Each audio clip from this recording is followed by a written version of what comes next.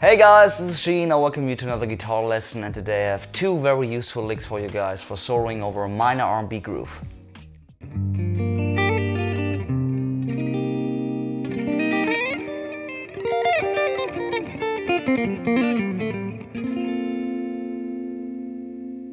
The first lick starts off with a typical neo-soul chord run, then playing fast G minor pentatonic and then incorporating G harmonic minor phrasing, and we finish off the lick with a nice G minor 11 chord.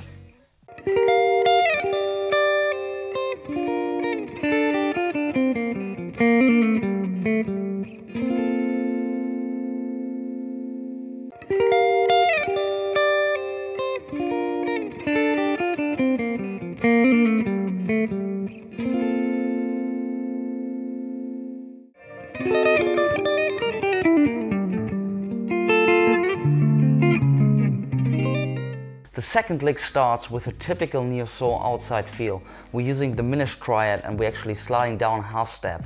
And then we're finishing off the lick with a nice G melodic minor run.